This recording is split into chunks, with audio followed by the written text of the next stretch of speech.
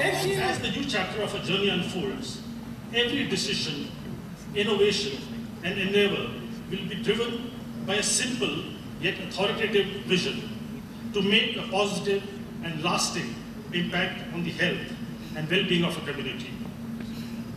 We shall continuously be guided by the ethos of saving and enriching lives. Since 1986, when this government came to power, there have been a lot of positive strides in infant mortality rate, maternal mortality rate, and we are really grateful to the government of Uganda and the steps they've been taking. And as we move forward, I want to tell you that the Ministry of Health is really happy and grateful to see care. I have a past because our healthcare has been building capacity, making a lot of strides in the positive direction, but the challenges are still enormous.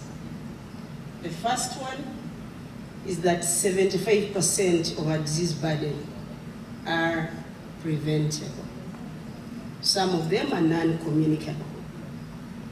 The non-communicable diseases are actually diseases of lifestyle as well.